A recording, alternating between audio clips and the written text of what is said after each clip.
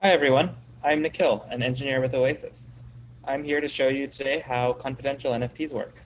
Okay, so to take a look at our first confidential NFT collection today, we're going to look at an army of minions on MetaMirror. An army of minions is actually the first confidential NFT collection on Oasis, and here you can see a bunch of low-res versions of images in the collection. We're going to open up minion number 18, which is a minion that the wallet that we're going to connect owns. And connecting that allows us to download unlockable content. And that's that confidential stuff that only the NFT holder can actually download.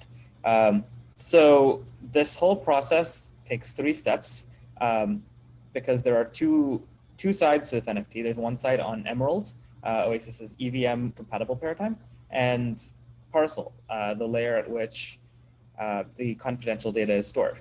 So that first step, locking the NFT, sends your NFT to the Parcel bridge adapter, which just locks it up and holds it for you while it's in use on the Parcel side. Now to actually do stuff with this NFT on the Parcel side, we're going to log into Parcel, which essentially just checks that we've signed a transaction with the same wallet that locked the NFT on Emerald. And then that lets us download that data. You'll notice that zip file that downloaded once we logged into Parcel. And you can only use the NFT on either Parcel or Emerald at once. So to get it back on Emerald and be able to do all the standard NFT things, we have to unlock it. And now we will no longer be able to download. We try again.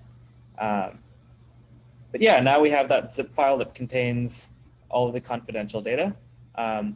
There's actually 2 files that are contained in this confidential secret sauce. One is the function that's used to generate the image, and the second is a high-res version of that low-res preview that you saw. And there we have it. Now to prove that you no longer can access that downloadable content if we send away the NFT, we're going to go ahead and send it to a different address.